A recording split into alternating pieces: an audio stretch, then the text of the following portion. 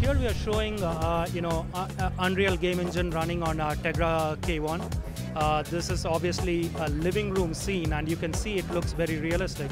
If I zoom in a little bit, you can see the leather on the couch looks very realistic. The textures are high quality. The illumination from the light, there's a lot of light bouncing around the area, and it looks, almost as though there's, you're in a real living room. Let me go to the floor, and you can see the wood. Whoops, I zoomed in a little bit too much. There we go. Maybe I shouldn't be zooming.